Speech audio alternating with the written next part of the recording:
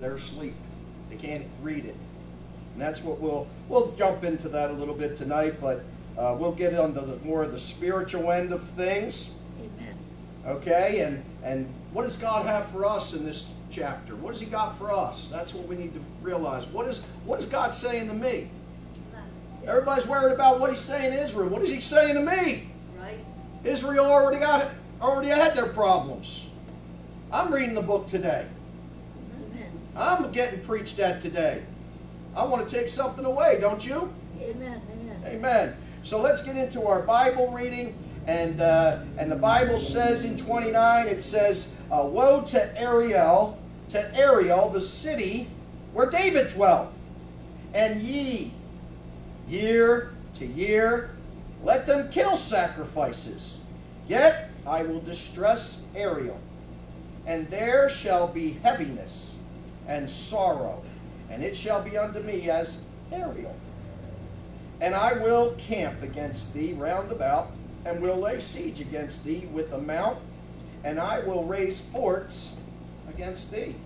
And thou shalt be brought down, and shalt speak out of the ground, and thy speech shall be low out of the dust, and thy voice shall be as one that hath a familiar spirit out of the ground, and thy speech shall whisper out of the dust.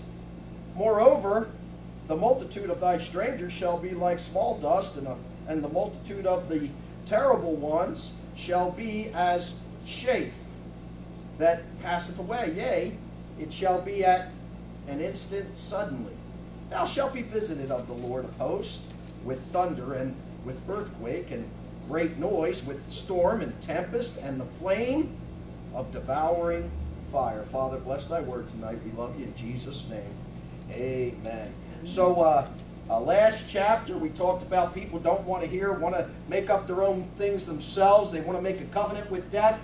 What's the biggest covenant you've heard about with death? Around here it's probably purgatory. They made a covenant with death. We go to purgatory. Hey, look, there are probably some people that think when they die, that when they start going down there and they're held down there, they're going to think maybe, maybe at first they're going to say, well, I guess I'm in purgatory. There may be. It's a covenant with death, and that's what he's bringing up. There's some people have a covenant. They think that's going to do it, but they haven't read, because the Bible says it's a point on the man wants to die. And after this, what happens? The judgment. The judgment happens that.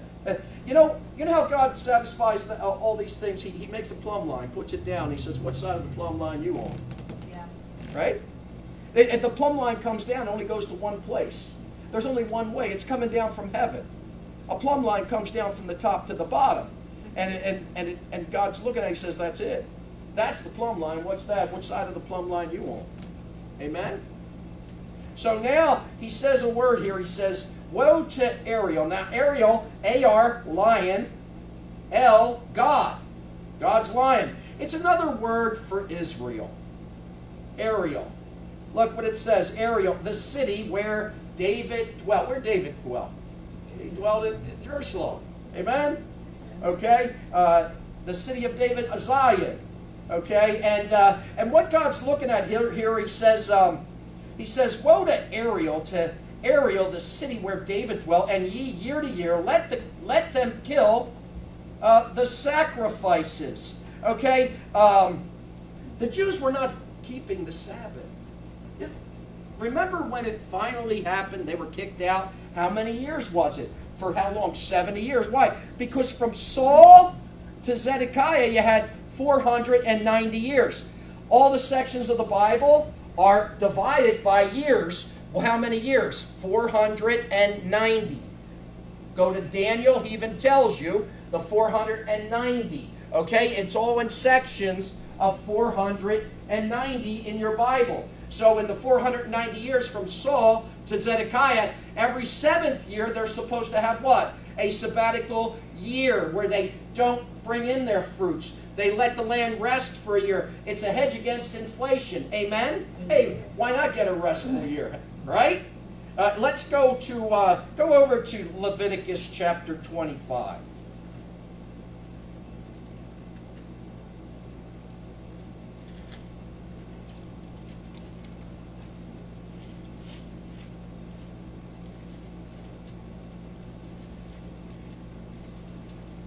Leviticus 25. Verse number 1, and the Lord spake unto Moses in Mount Sinai, saying, Speak unto the children of Israel, say unto them, When ye come into the land which I give you, then shall the land keep a Sabbath unto the Lord 6 years. Thou shalt sow thy field, in 6 years thou shalt prune thy vineyards, and gather in the fruit thereof. But in the seventh year shall be a Sabbath of rest unto the land, a Sabbath for the Lord. Thou shalt neither sow thy field nor prune thy vineyard. So there's the commandment. And how many times do you think they did that commandment? Absolutely none. Even to the point where even if they would have tried, even the tribe of Dan had never been anything but rebellious throughout all its time. They were already in idolatry by this time. You see, they weren't keeping these Sabbaths. And what I'm looking at, it says, notice at the end it says, let them kill the sacrifice. Let them kill the sacrifice. And what the people were saying was, look, we got a year we could rest, but guess what we're going to do? We're going to have a good year. We're going to go out, we're going to plant, we're going to get a good year going, we're going to have more cattle, and guess what we're going to do? We're going to worship the Lord better. We're not going to listen to him, we're going to worship him better because we know a little bit better than him. I swear, I'm telling you, most people think the Lord's a dope. I swear, we do. We sin, we think he's a dope, like he can't see us. He sees it all. Like we're going to get away with something. How many people think they're getting away with something? At first you do, but then guess what? That reality hits, doesn't it? And you're down on your knees doing what? Confessing and saying, I'm sorry. Amen? That's that reality check that comes in. Okay? But they thought like that. We'll worship better. We'll have more to worship. But that isn't what the Lord desires. When was it in the Bible? Remember Saul? Saul walked up to King Saul. Samuel, he says, look what we did. Blessed of the Lord. And Samuel says what? He says, you've broken the rules here. You're not supposed to do the sacrifice. What did he say? You're rebellious, didn't he? He said the Lord would rather have obedience than what? Sacrifice. It's better to obey than to have sacrifice. You know what the Lord wanted to say? He said it like this: if you were doing the right thing, you wouldn't have to put a sacrifice up. Basically, if you did the right thing, there's no need for it, right?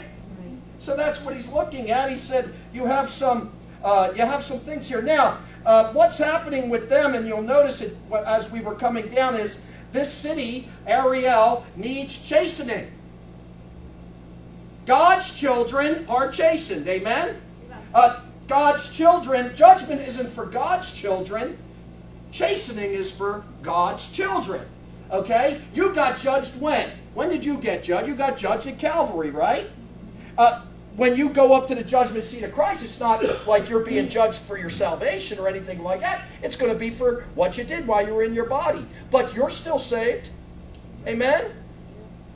You're being, you people today, right here, the brethren, right here, the church people that are saved, guess what? You're being chastened. At times, I see it. I've watched some of you get chastened. I've actually had to, I wanted to comfort, wanted to give advice, but sometimes you got to understand, when you see somebody being chastened a little, sometimes you got to put your hands back and go, well, you got to go through it. You got to get, it's sometimes, you ever hear, take your medicine? Amen? Chastening is times it's like good medicine for you. Amen. So in verse number 2 it says, yet I'll distress Ariel, and there shall be heaviness and sorrow, and it shall be unto me as Ariel. What's that? You don't think the Lord hurts too? Now do you see it, Miss Mary? That kind of confused you at first, didn't it? But now you see it. What's that? Well, you say it doesn't feel good to beat your kids. The same with the Lord. He doesn't want to do it. He has to, because you need to be disciplined. But he says, I'm going to feel just like they feel, Go to Romans chapter 9.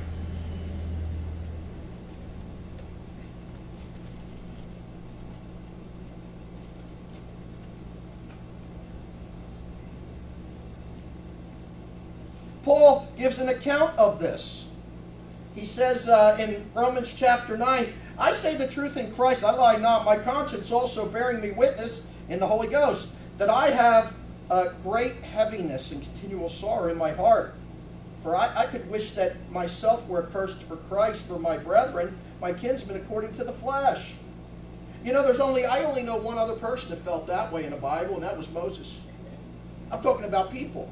What's that? I got good heaviness. Why? Well, they're going through it in 9. Romans 9, 10, and 11. The past of Israel is 9, right? He says, I feel heaviness for who? You know it's going to be about Israel. Why? He sees it going. It hurts him too. Seeing them go through it, it hurts. Hey, how many people here are hurt because of what the church is going through right now?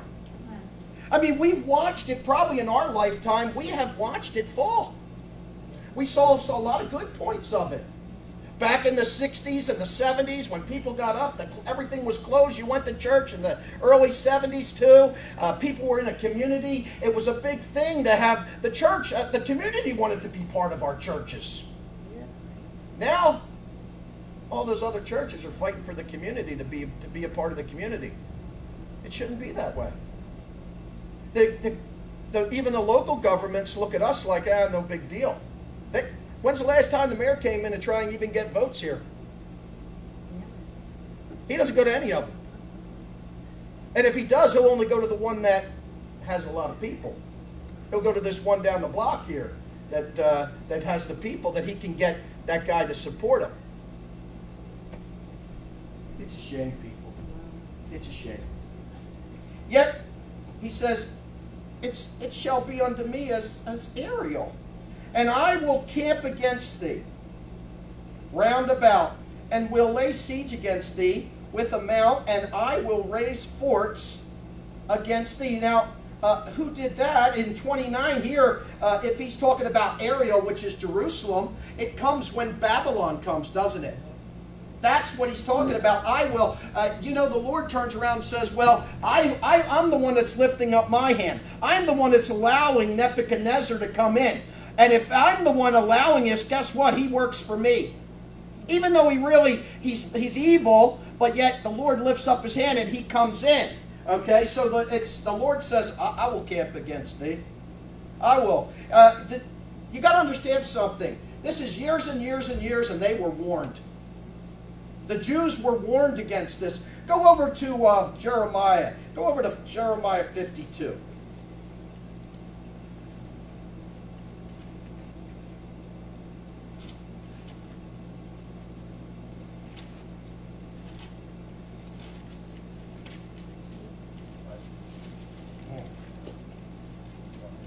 Jeremiah 52, and we're talking about Zedekiah when he was 1 and 20 years old. He began to reign, and go down to verse number 4. It says, and it came to pass in the 9th year of his reign, in the 10th month, in the 10th day of the month, that who? Nebuchadnezzar, king of Babylon, came, he and all his army, against Jerusalem, pitched against it, and built forts against it, round about. So the city was besieged under the 11th year of King Zedekiah. Do you realize how many times he actually did?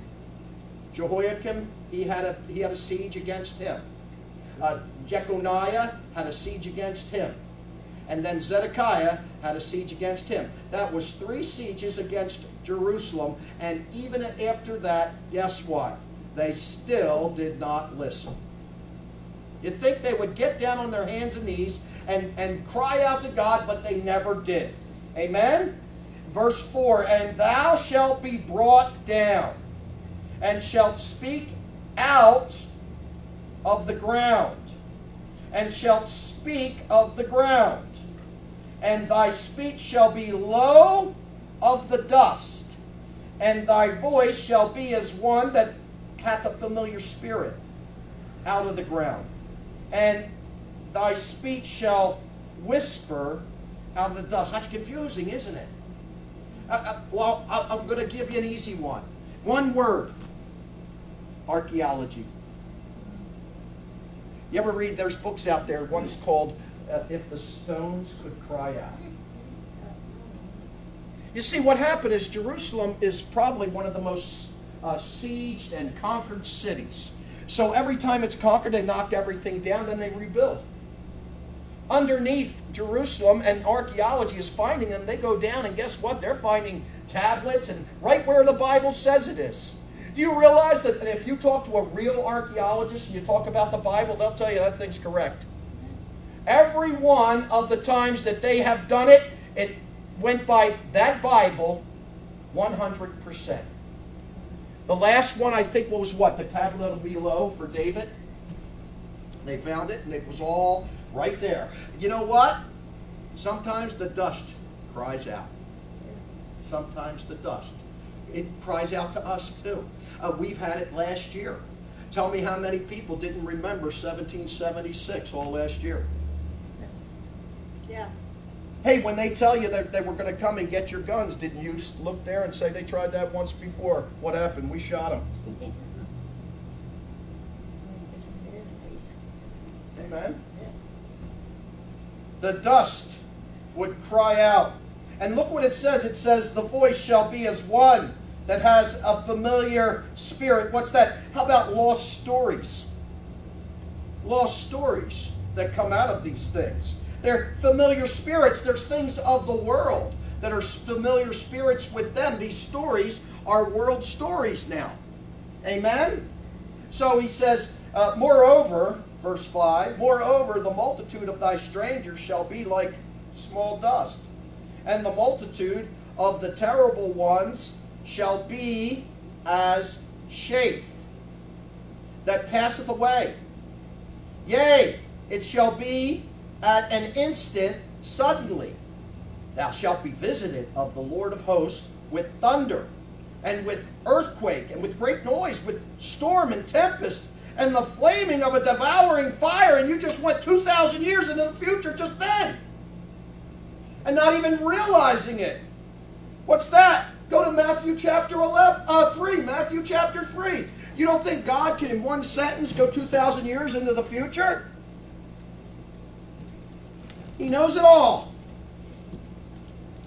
I think it's great that he looks at it from the beginning to the end. Not from the end to the beginning.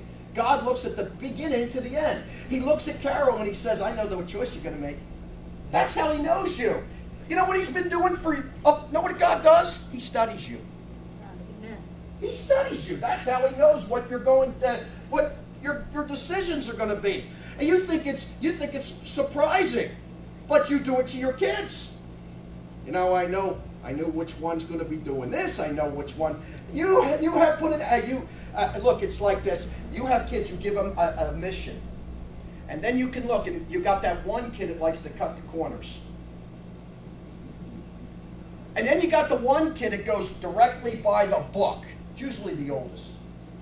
They go directly, like this has to be done this way.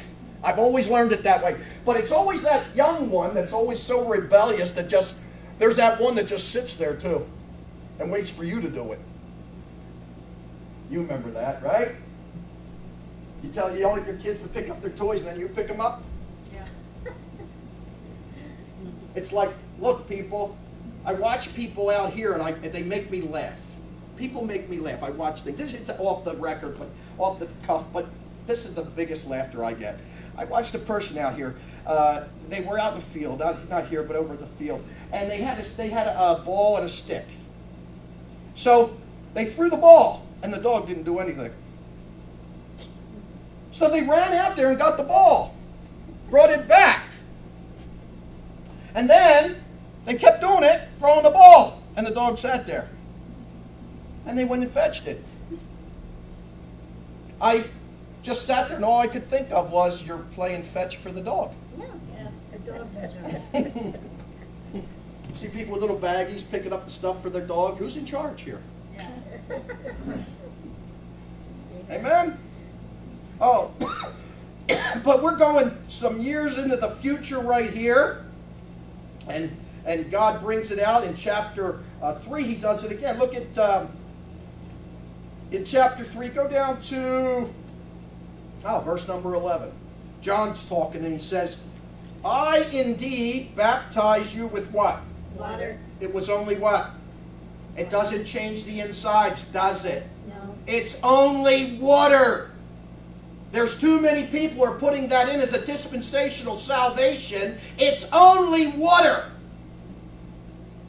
Doesn't go and penetrate and make the soul revitalized. I indeed baptize you with water unto repentance. But he that cometh after me is mightier than I, whose shoes I am not worthy to bear. He shall baptize you with what? The Holy Ghost. And what's the last part? With fire. And with fire. So you got a whole bunch of people out here that are waiting and trying to be baptized with the baptism of fire out here. Do you understand what they're talking about when they say something like that? They have no idea what they're talking about. He's not when they're baptized with fire, guess what? They're going down. He's going to baptize them with the Holy Ghost. 2,000 years, fire. Yeah. You've got a lot of time after that. Actually, it's like 3,000 years or so. But people, you have to understand something. That's the gap that's in there that God places in there. And he says, look, I can do it. How about another place? What was that? Zechariah chapter 9, where he says he comes in, and then guess what? And then right next to it, the next comma, there's 2,000 years at that comma. And it's the day of the Lord. One is when he comes in on Matthew 21 on the donkey, and then the next thing is the day of the Lord. It's just that fast. God understands what he's talking about. Amen? That's why when once the I'm trying to think. Oh man. We'll go on. Look at in Matthew chapter 3, look at verse number 12 now. He says, Holy Ghost and with fire, whose fan is in his hand. He will thoroughly purge his floor and gather his wheat into the garner. Now watch. But he will burn up the chaff with what? Fire. Unquenchable fire. Okay. Amen. You see where it is? Yeah. Now, it's an A-B conversation. Anybody here understand A-B conversation? It was in Job. He was a perfect and an upright man. A, perfect. B, upright. What's that? A, he feared God. B, he eschewed evil. A-B conversation. The Bible has dozens, thousands of them in the Bible. This happens to be one. What? He will baptize you with the Holy Ghost and with fire. Okay, whose fan is in his hand, and he will thoroughly purge his floor and gather up his wheat in the garner. A, with the Holy Ghost. A, what's the second one? But he will burn up the chaff with unquenchable fire. B. That's an A-B conversation. Amen. Going back, that's what he talked about. He said, moreover, the multitude of thy strangers shall be like unto small dust, and the multitude of the terrible ones, they're not us, are they? Shall be as chaff that does what? Passeth away. Gets burned up. Yea, it shall be at an instant, suddenly. It's an eternal fire. Thou shalt be visited of the Lord of hosts with thunder and with earthquakes. There you go. And great noise with storm and tempest and the flame of what? Devouring fire. Amen. Verse number 7. And the multitude of all the nations, not just one, all the nations that fight against Ariel, even all that fight against her and her munition, and that distress her, shall be as a dream of a night vision. What's that? They're not going to be around anymore. They're going to be like a dream. What happens with a dream? You remember it real instantly, and then as time goes on, what happens? By the next morning, usually you're like sitting there going, I had a dream last night. It was kind of like this, but I really don't get it. Okay? I really don't get it, but I know I had a dream, and I know this was like this. And I like my wife's dreams. She has dreams, and I'm telling you, I'm very exciting in her dreams. I've done everything wrong in them. I live this like incredible life in her dreams. It's great. I'm going to use them for my stories from now on. They're better than the ones I make up on myself. Amen. So they're not going to be around anymore. It shall be even as when an hungry man dreameth, and behold, he eateth, but he awaketh, and his soul is what? Empty. And as when a thirsty man dreameth, and behold, he drinketh, but he awaketh, and behold, he is faint, and his soul hath appetite. So shall the multitude of all nations be that fight against Mount Zion. Now, I got to tell you, I used to be working at a pizza shop. Now, at a pizza shop, when you work there and it gets to be night, like about dinner time, usually about 5 o'clock to about 7 o'clock. Man, is it busy.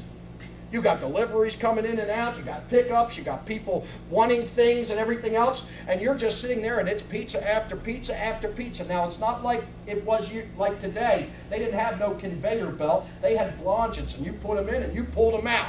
And we used to bring them in and put them out, and we had ovens going the whole way, and you'd bang, bang, back and forth. I used to be so tired in the summertime. They have no air conditioning, obviously. Right. You're in there, and it's like 100 degrees in there, and the sweat's coming off, and you got sweatbands so you don't drip anything on the food. And it's tiring. You get done the whole day on a Friday night, and you're like, ugh. So guess what happens when you go home? You're wired up and everything. You go home, and you sleep, and you don't get that great night's sleep. And what happens is you dream.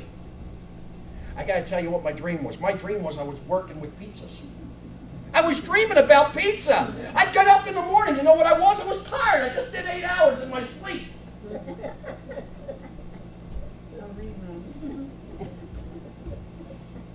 That's kind of like this is. What? Even when an hungry man dreameth, and behold, he eateth, but he awaketh, and his soul is empty. It's like it didn't happen. His soul's empty. Or when a thirsty man dreameth, and behold, he drinketh in a dream, but he awaketh, and behold, he's faint. He's not satisfied with that. His soul hath appetite. So shall the multitude of all the nations be. They think they're doing these things. It's like a dream world. They think they're doing it, and guess what? They ain't doing it at all. I bet you right now, there's people right now that think we're okay with Israel. Am I right? Probably most of them. They think we're all right with it. Hey, there's people out there that think Joe Biden's the answer to everything. I mean, that guy isn't even alive. I don't even know if he's alive. Neither does he. We're the laughing stock of the world right now. Do you realize that we're the only, if you watch other countries' news, their leaders actually say our elections were fixed. We're the only ones that say it wasn't. You put on Australian news, they tell you, America, look at America, they just went through a fixed election. They got a fake, illegitimate president. They say it right on the TV. We're about the only ones that don't. And we got people that actually believe this tripe. Unbelievable. What's this? The rest of the world's smart and we're stupid. Unbelievable things that are happening. Let's start in verse number 9 before I go on a tangent.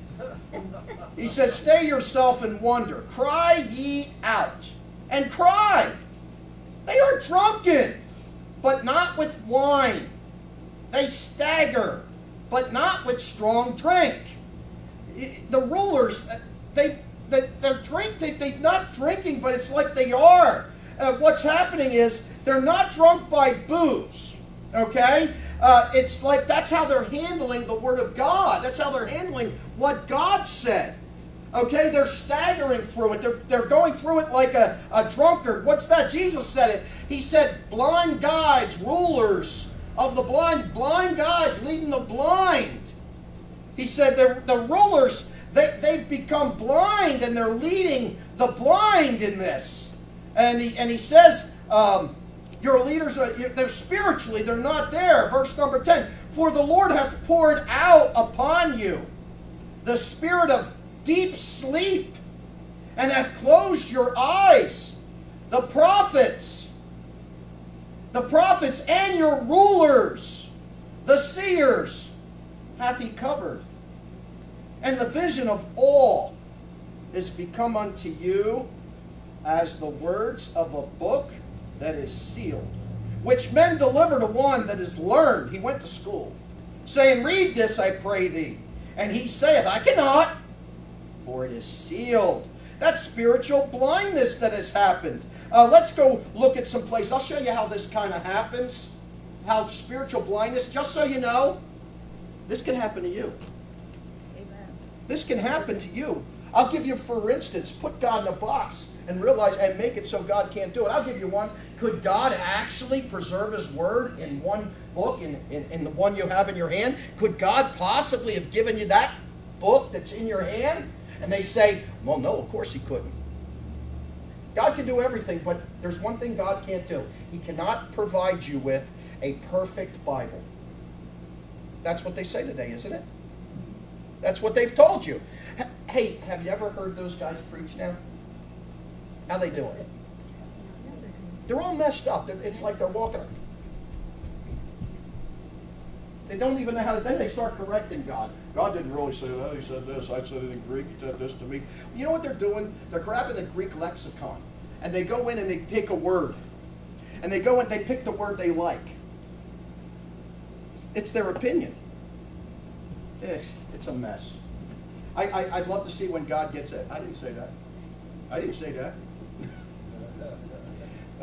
Go over to Isaiah chapter 6. Isaiah chapter 6. You remember this guy. His name is Isaiah. What happened to Isaiah? Isaiah actually saw things. It says in Isaiah chapter 6, he gets a heavenly picture. He says, in the first year of Uzziah, that King Uzziah died, I saw also the Lord sitting upon a throne, high lifted up, and His train filled the temple. Above it stood the seraphims. Each one had 6 wings. With twain He covered His face, and with twain He covered His feet, and with twain He did fly. One cried to another, and said, Holy, holy, holy is the Lord of hosts, and the whole earth is full of His glory. He sees this. You know what he says when he sees the heavenly look? He gets the upward look. When you get the upward look, you know what next is? You're going to see yourself. What did he say? Woe is me. Look at verse number 5. This is what he saw, and then what did he say? Woe is me, for I am undone, because I am a man of unclean lips, and I dwell in the midst of a people of unclean lips. For mine eyes have seen the King. When you see something like that, things start to happen in your life. Go down to verse number 9. He says, and he said, Go and tell this people, hear ye indeed, but understand not, and see ye indeed, but perceive not. Make the heart of this people fat, and make their ears heavy, and shut their ears, lest they see with their eyes, and hear with their ears, and understand with their heart, and convert and be healed. You notice how he brings that up, and he's talking about spiritual blindness here, and he's talking to him, and he says, here indeed, this is what I'm looking for, but guess what? Go tell the people. Go tell the people. But what do you think happened? They didn't want to hear, did they? They didn't want to hear at that time. They didn't want anything to do with it at that time. Go to John chapter 12. They got a good look. Hey, look, you got a good look of things. How many here have been here long enough to know that we preach that the King James is the Word of God? Amen. You've gotten the truth. You walk out of here, I have guys that say, you guys are a bunch of idolaters of the Bible. Amen. Praise thy word. Hello, did you not read it? Yeah. Yeah. Amen. That's a dummy.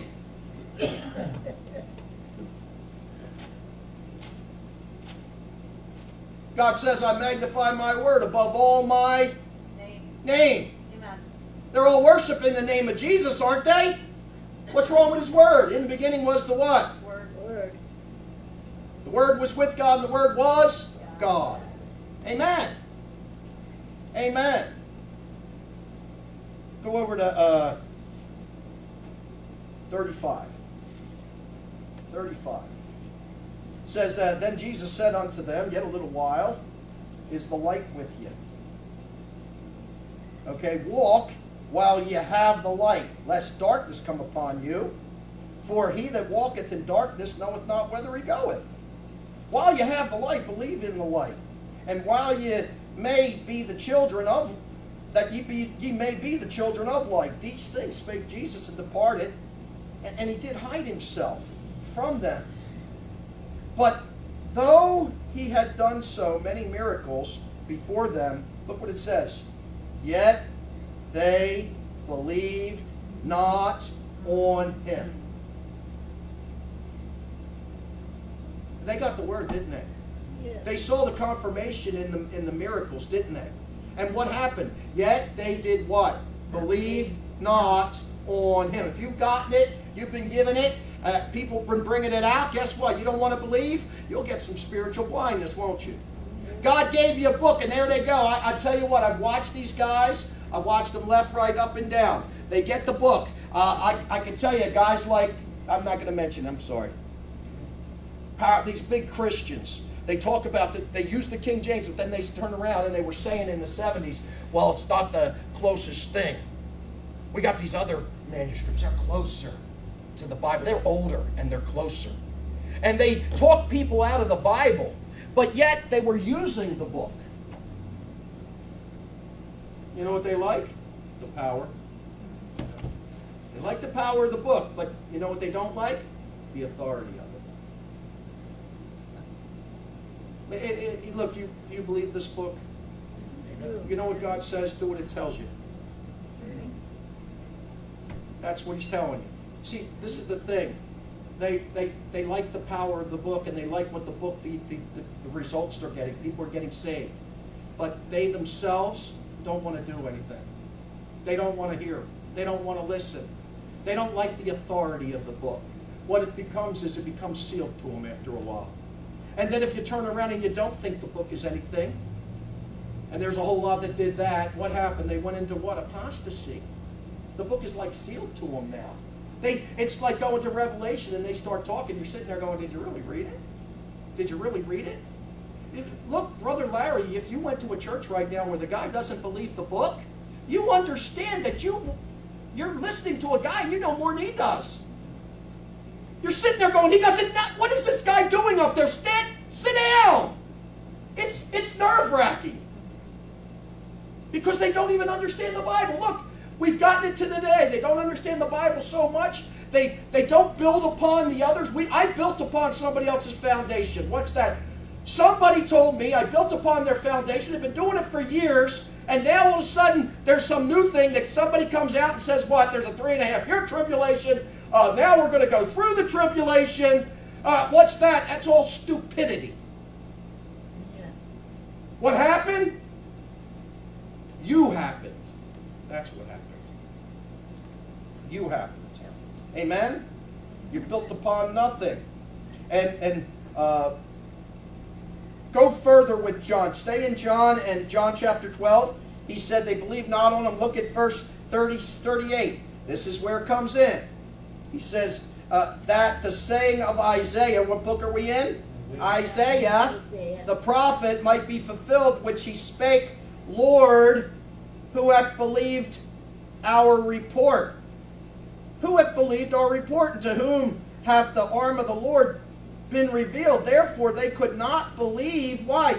Because that Isaiah said again, he hath blinded their eyes and hardened their hearts, that they should not see with their eyes, nor understand with their heart, and be converted, and I should heal them. These things said Isaiah when he saw his glory, and spake of him. Who had believed his report? You can all put up your hand. You believed the report. He wants to know, who hath believed his report? I did. I believed it. That's what God's looking for. Who would have believed? There's a lot of people that don't believe the report. Amen? And what's because they don't believe his report, educated people see the book and it becomes sealed unto him like they're in a dream. They pick up the Bible and they can't even figure it out anymore. They're sitting in there and it's like, oh, it's just too deep for me. Just can't get it. It's just too deep. Why don't you just read it? A little here, a little there. Who should be teaching these things? Them that are drawn from the milk, he said in the last chapter. I'm not going to do it to a bunch of stammering fools that are a bunch of drunks. And he doesn't need to talk about booze. They're drunk the way they handle the Word of God. Amen. Stammering and and moving around. You see the preachers. They don't know what they're talking about, and they're talking and they're confused, and you're sitting there going, you're trying to confuse me. There's a guy up there and he starts correcting the book. I know this Greek and this Greek. He doesn't know any Greek. He just says it. So he just gets some things out. You know what? And I tell you, it's like this. He keeps correcting it, and people in the pews, they have lost confidence in the book, and they say, what? Well, I guess the book isn't really reliable. He's correcting it. Seems like he knows what he's doing. I'll just come in here and listen to him for an hour, and that's it. And guess what? That becomes church. Let's go see the preacher. He knows what he's talking about. I'm going to tell you something. I don't. The book knows what it's talking about. Amen. Amen?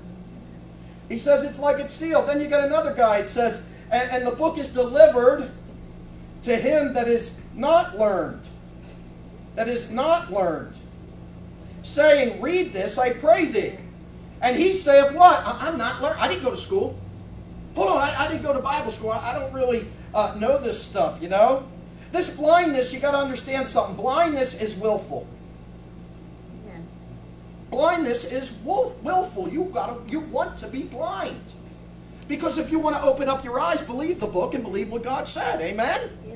There's a lot of difference between a guy that gets up, doesn't believe the book, and just preaches some message that probably somebody else he got off the internet, than somebody that believes the book and gets up there and preaches. There's a whole lot of difference. Amen. Now from 13, what he's going to do is going to divide things up for the rest of the chapter between two different people. One people he's going to call a hypocrite, and the other he's going to call meek. And how he's going to deal with them. Okay? He says, verse 13, Therefore the Lord said, for as much as this people draw near me with their what? With their mouth. And with their lips do honor me. But have removed their heart far from me. Their fear toward me is taught by the precept of men. Therefore, behold, I will proceed to do a marvelous work among this people, even a marvelous work and a wonder. For the wisdom of their wise men shall perish, and the understanding of the prudent men shall be hid. Hid where? From them. What is this talking about? It's talking about something that Jesus actually brought up. He said, their lips, they're far from me. He said, their heart is far from me. Their fear toward me is taught by the precepts of men. What's that? Instead of the word, we're taking precepts of men. Go to Matthew chapter 15. And then we'll go to Mark chapter 7.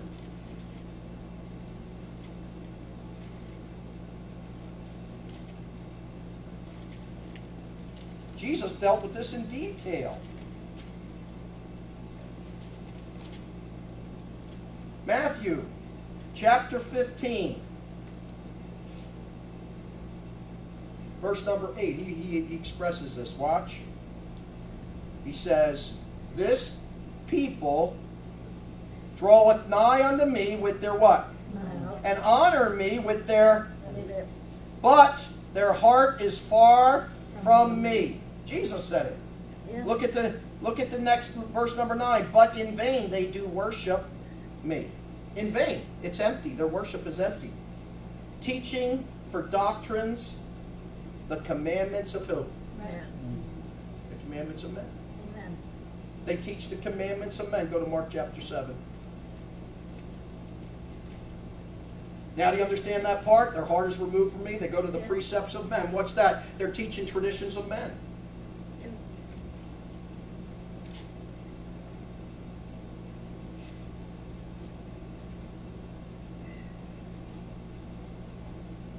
Mark chapter 7.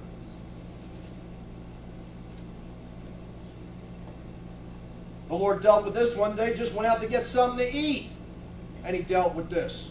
Let's start in verse number 5. It says, Then the Pharisees and the scribes asked him, Why walk not thy disciples according to the traditions of the elders?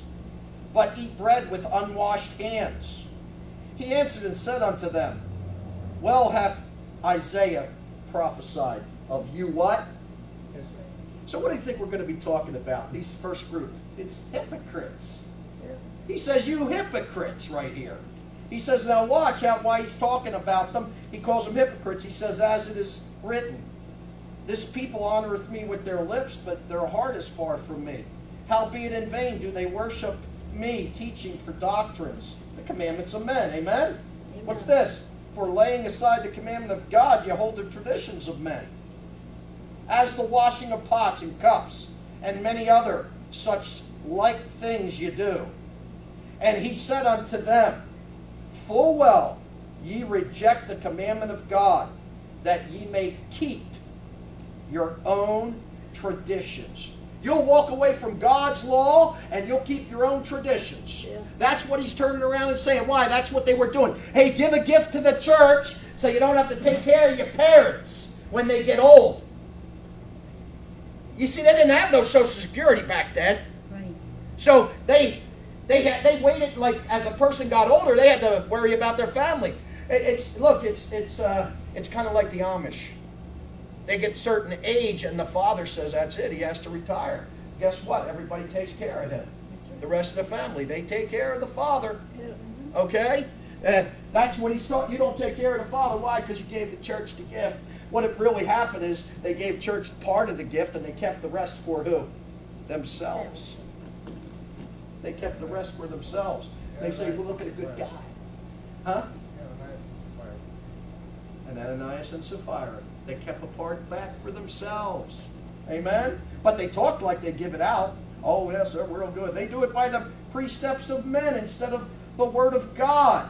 He said, therefore, behold, I will proceed to do marvelous work among this people, even a marvelous work and a wonder, for the wisdom of their wise men shall perish, and the understanding of their prudent men shall be hid from them. Woe unto them that seek deep to hide their counsel from the Lord.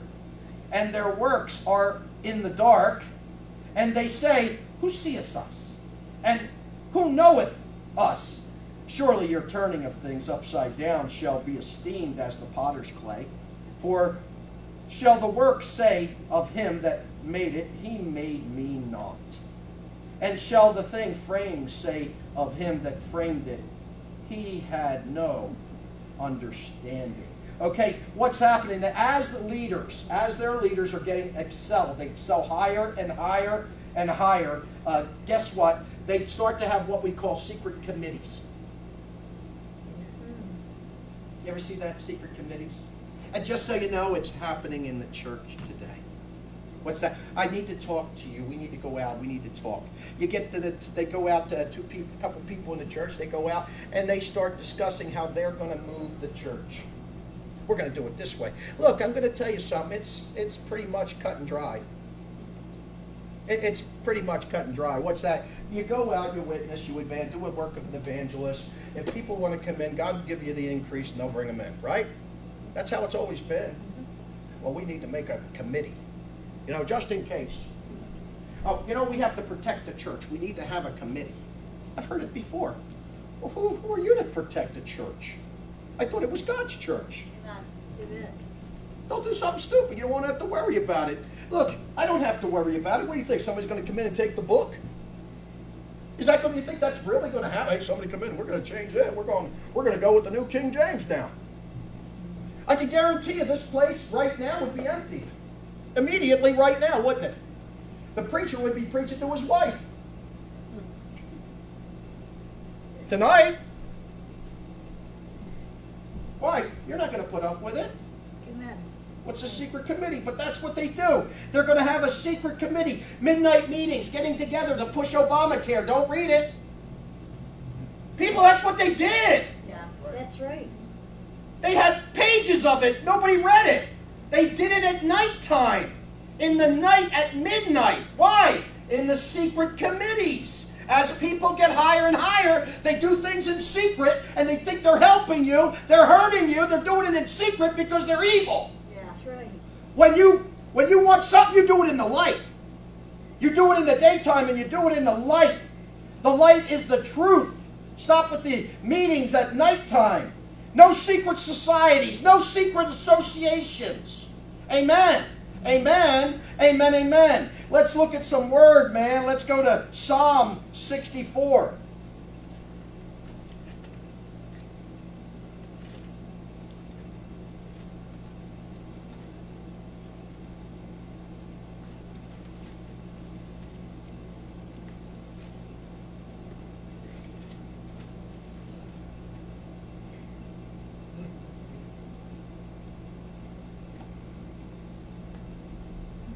Psalm 64.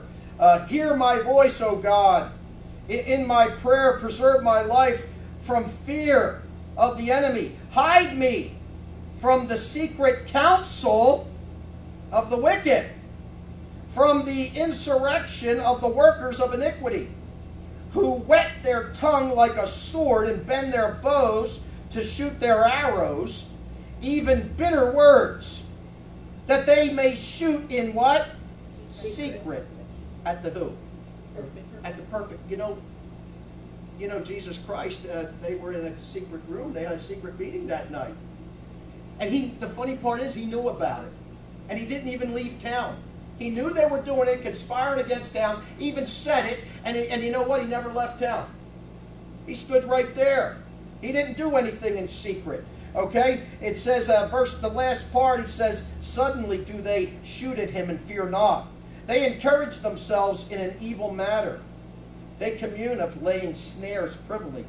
They say, who shall see them? Who's going to see us here? Who's the one that's going to see us? Go over to John chapter 18.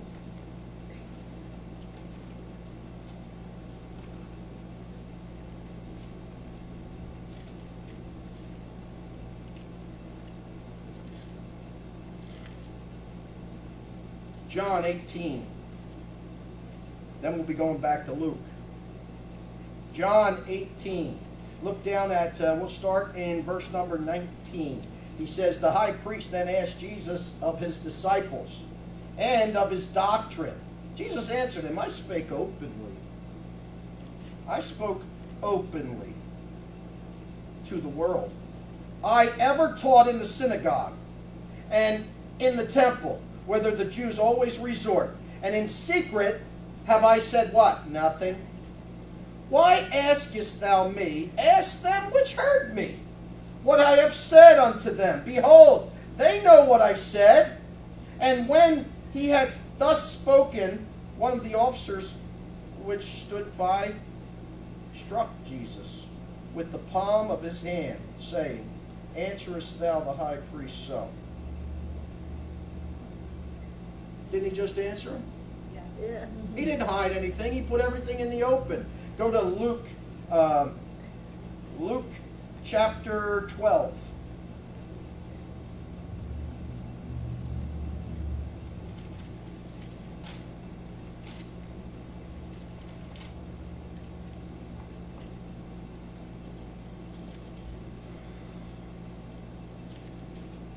Luke chapter 12, first two verses. In the meantime, when there were gathered together an innumerable multitude of people, insomuch that they trode one upon another, he began to say unto his disciples, first of all, beware ye of the leaven of the Pharisees, which is hypocrisy. Why is that? For there is nothing covered that should not be revealed, neither hid that shall not be known. Therefore, whatsoever ye spoken in darkness shall be heard in the light, and that which ye spoke in the ear in closets shall be proclaimed upon the housetops. Go back to 29 in Isaiah. What's that tell you? Hey, look, nothing's hid. You know, when these guys turn around, you got these Mormons running around here saying there were discs hid. Oh, we found some discs in New York. Who cares? The Word of God isn't hid. Oh, wow, God hid some discs in the cave. They're called the Dead Sea Scrolls. I don't want them. Why? They're dead. They're dead. Why would they be there if they were important? If they were God's Word, they'd be in your hand. Look, if you had to do Hebrew and you had to do Greek, guess what? God would make sure you knew Hebrew and Greek right now, wouldn't He? What a mess. What a mess these guys have turned themselves into. You know, it's something for a person who is Greek, you know, it's funny for me, the Greek freaks. I watch these guys, they're the Greek freaks to me. Oh, I know, you don't know any Greek. You haven't seen one manuscript, haven't seen nothing. You're no way. Alexandrian, nothing. You either take this book by faith or you don't take it by faith. You either believe God or you don't believe God. You have no idea, and you're repeating something somebody else said. That's hearsay. You've done no research. How many people here have gotten it, scratched off a little of the ink and all that stuff, put it together, put it under a microscope and looked at it? None of us have we. We had no idea. We don't know anything about it. Get on your hands and knees and ask God. Amen. If God tells you it's His book, which He will, believe it. Amen. It was from God. And nobody will ever take that Bible away from you ever again. You'll take it into eternity. Hey, look, there's one thing I want to get across to everybody. When you stand before God, He says, what did you do with my book? You can turn around and say, I had your book, Lord, and I kept it, and I believed it. Amen? I sent that short, bald-headed, big-nosed guy down there to yell about that book all the time till you got it. Praise God. Praise God. Go back to 29. He says, surely, verse 17, is it not yet a very little while, and Lebanon shall be turned into a fruitful field, and the fruitful field shall be esteemed as a forest. Now God turns around, He says something that kills me. This is years later, and He calls it a short time. Why? God lives in eternity. Time means really not that much to Him. This is a little while. I mean, one of the things that's always caught me is how the Lord turns around and talks about eternity. He says, a day is but 1,000 years unto the Lord. That's a day on earth. It's like 1,000 years to Him. 1,000 years is like a day to the Lord on the earth, right? But He says something else in that Psalm in 90, when through Moses, He says what? And as a watch in the night, 4 hours. And He's trying to explain that's what eternity's like. What? It's like 1,000 years is like 4 hours. He's trying to explain it to you. It's like 4 hours. So that means that if you were to die right now, you'd be like right into the rapture. I mean, a person that died somewhere in the area of 1,000 years ago would be about, what, 4 hours? 4 hours if they were saved. They've been only up there for 4 hours. That's big stuff, man. When you read, that's deep. When you read the Word of God, that it goes like that. Amen? Gotta love God for showing those things. But Lebanon was desolate at this time. At this now time, it was desolate. And what He's saying is, it will be a fruitful field, and the fruitful field shall be esteemed as a forest. A field as a forest, what's that? It's going to expand, people. He's going to expand it. Now, He dealt with the hypocrite right there, didn't He? He dealt with the hypocrite. Now He's going to deal with the meek. This is the division from here to verse 24. And He says, and in that day, this is the millennium now. Remember, millennium is 1,000 years, 1,000-year millennium. He's dealing with that now. In that day shall the deaf hear the words of the book, and the eyes of the blind shall see. Out of obscurity and out of darkness. You know what God's trying to tell you is, hey, look, remember them secret councils? Remember all those other things? I'm going to lift the curtain on them, and you're going to see the Wizard of Oz. He's just some guy sitting behind it. Amen? I'm going to lift the curtain on all this stuff for the meek. They're going to get to see. I'm going to lift the curtain on these secret committees. You'll see it all. He says, verse 19, the meek also shall increase their joy in the Lord, and the poor among men shall rejoice. How? In the Holy One of Israel. For the terrible one is brought to naught, and the scorner is consumed, and all that watch for iniquity are cut off. They're eliminated. There's going to be a time when they're all eliminated. Look, go forward to Isaiah 40.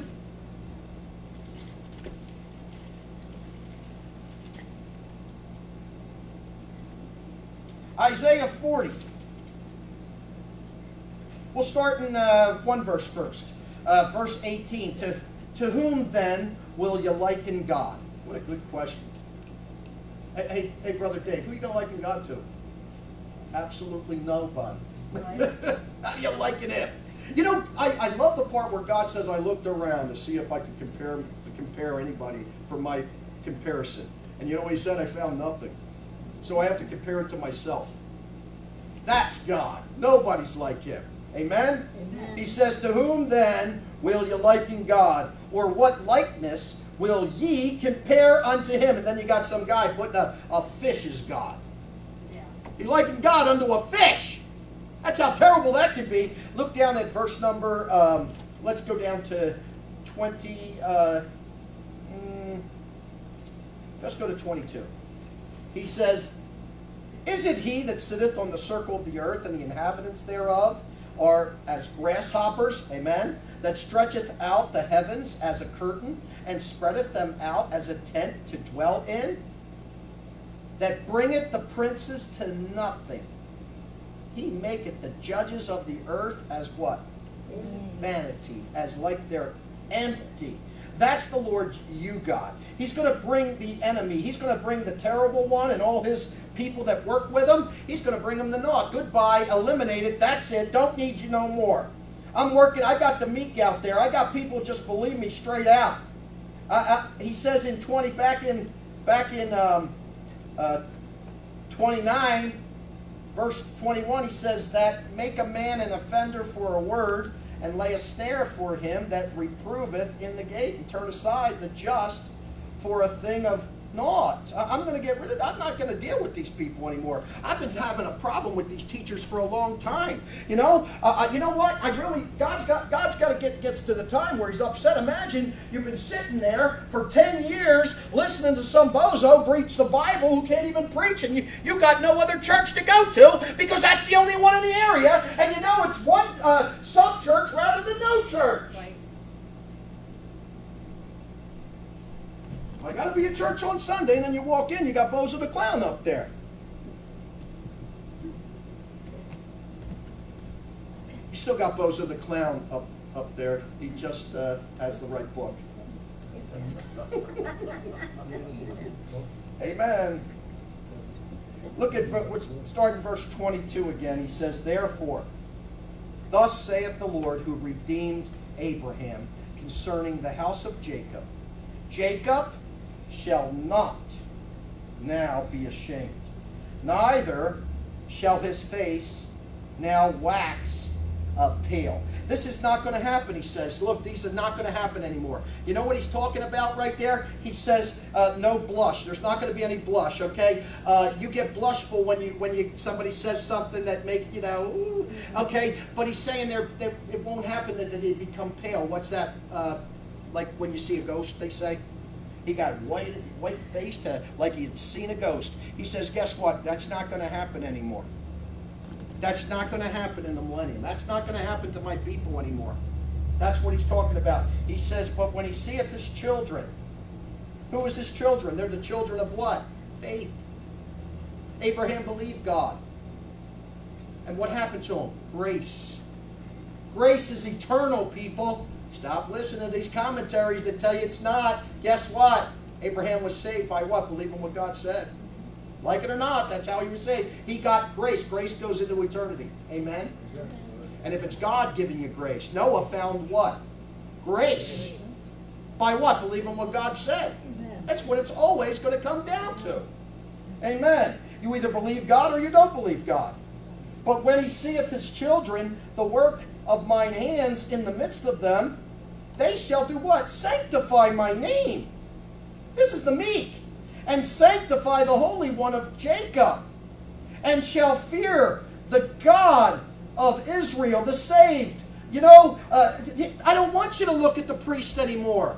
I don't want you to look at these guys. I don't want you to look at the preacher anymore. I want you to look at me, God's saying.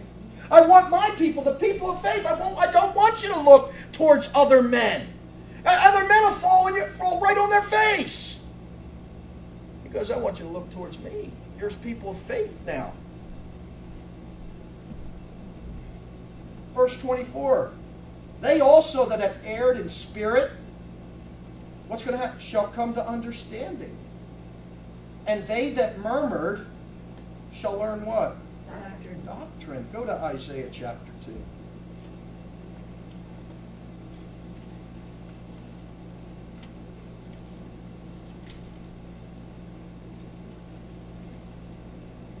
He brought this up in Isaiah chapter 2.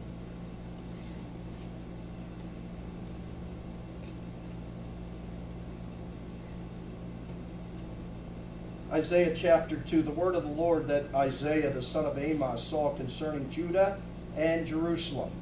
And it shall come to pass in the last days that the mountain of the Lord's house shall be established in the top of the mountains, and shall be exalted above the hills, and all the nations shall flow unto it. Mount Zion is going to be the highest place on earth in the millennium. God's going to melt all the mountains around. I don't care if it's Everest. Mount Zion is going to be the highest mountain on earth. Amen. That's what he's telling about. That's where the worship is. Verse number 3, and many people shall go and say, come ye, and let us go up to the mountain of the Lord, to the house of the God of Jacob. And he will teach us of what? His ways. And we will walk in his paths, for out of Zion shall go forth the law and the word of the Lord from Jerusalem. I don't want you to listen to preach. I got the word of God here. He says what? In the millennium, this is the way it's going to be. Those people that were murmured, they're going to learn doctrine. You know, right now, many of you are confused. You know why you're confused? You got some bad leaders in there. Yeah.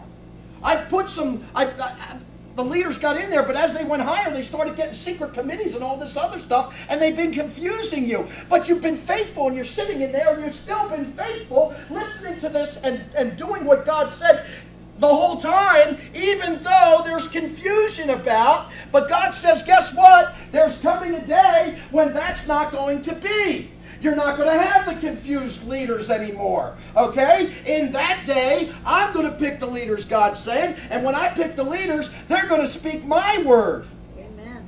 And they're going to learn my word. Guess what? What you know today, even if it's 5% of the Bible, guess what? During the millennium, think about how much you're going to pick up at that time. You're going to have 100% of your brain power. You're going to be able to remember. It's going to be like photographic type memory. There's not going to be all this mess of the blood going through your brain that's messing it up. In fact, you're not going to have any blood to mess it up. Flesh and blood don't get in. Amen. Job said, I will see God in my flesh. So your flesh is going through, but your blood ain't going in. That's the stuff that's killing us. It's been killing us since the garden. And as time goes on, more tainted and more tainted and more tainted as it went along. And guess what? Soon it's going to be on the ground. Amen. And we're going up. Hallelujah. Yes. Well, what about the people down here? Who cares? I'm going to Jesus, man. They had their chance. They chose the wilderness. That's right. Amen. They had their choice. That's the hallelujah. People think, well, I'm so worried about everybody. I'm not anymore. No. Right. We have to worry about our own soul. Yeah, it's time to worry about Christ. Amen. And he's nothing to worry about because he's got everything right. That's right. Look, the trouble is all over. I mean, the day of the rapture, you do realize that you don't have to pay any bills anymore. Oh, that's great. The day of the rapture, you don't have to get into an argument anymore. No more of that stuff. Guess what? We'll all be of one mind, Yep. thinking about him. That's right. This is a great day. Amen. I mean, I got to tell you something. You know what the Bible says? It talks about the rapture in Thessalonians. Go over to 1 Thessalonians chapper 4. We went in there today, weren't we? Yep. I don't know if you picked it up, but you should have.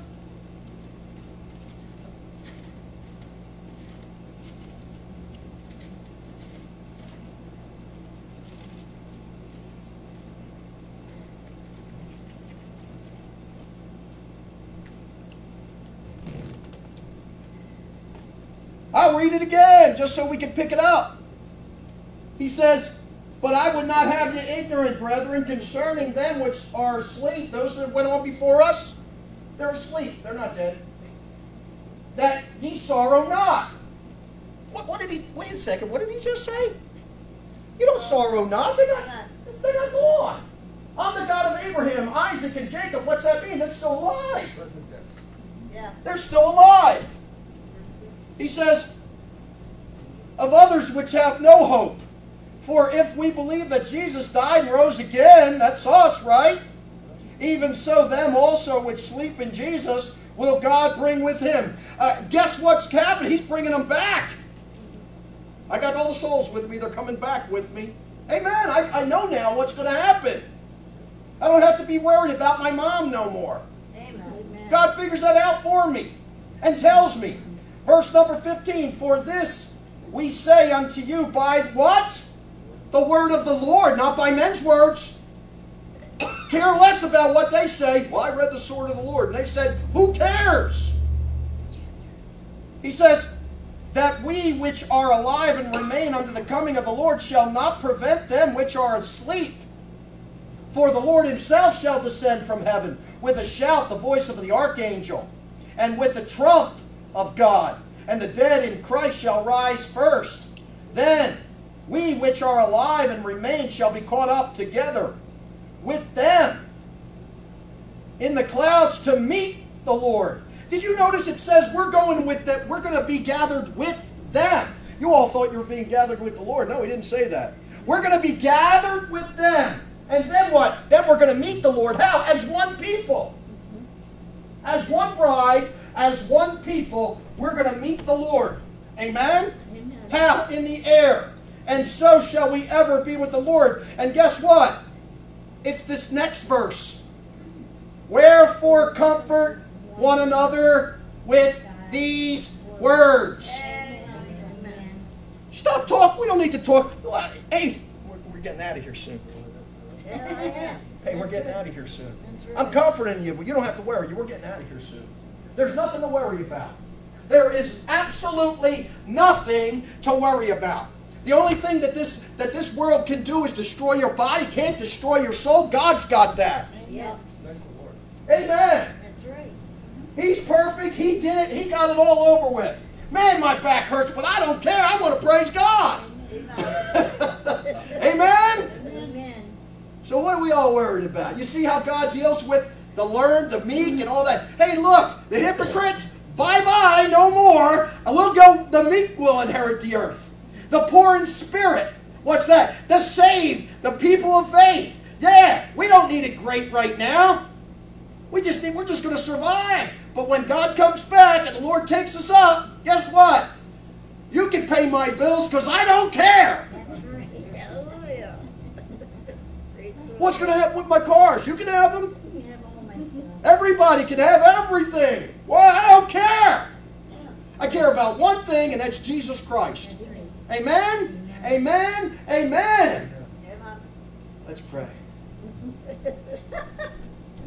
Father, thank you, Lord God, for good preaching tonight, Lord Father. Yes. I wasn't bored at all. Amen. Father, thank you, Lord God, for talking to us tonight. Thank you, Lord, for letting us know, Lord, you're going to have some good teachers for us. Lord Father, thank you, Lord, that you're going to open this book for us, it says. You're going to take what's keeping us away from learning it so much is not going to be there, Lord. You're going to teach us personally. Thank you, Lord, for being good to us like that, man. You're just fabulous. Thank you, Lord God, that you died on the cross and we got some hope now. And our hope is in Jesus Christ. Thank you, Lord, for the rapture, man. Time to go soon, Lord. I want to leave. I want to be out of here. I don't want to stay around. I just want to go, Lord. I'm tired. I thank you for Isaiah 29 showing us what happened with leaders and how we can actually be spiritually blind by not believing thy word, Lord Father, and what thou hast done for us. Thank you, Lord, that we believe the report. We took it to our hearts, Lord God. We kept thy word, Lord Father. We're here at Bible Baptist Church, Lord Father. We kept thy word, Lord. Until the end, we're going to keep it. It's going to be in our bosom, Lord, and then soon it'll be in our heads. Thank you, Lord. It'll be in our hearts. Love you, Lord. Let us go in peace and have a good night, good sleep, a good peaceful sleep in the Lord, as you said. We thank you, Lord, for giving us that. We love you. We thank you for the blessings of the day. And thank you, Lord, for the answered prayers. In all things we love you. In Jesus' name, amen.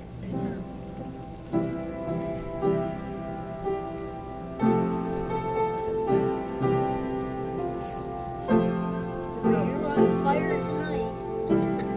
Yeah. Sunday night.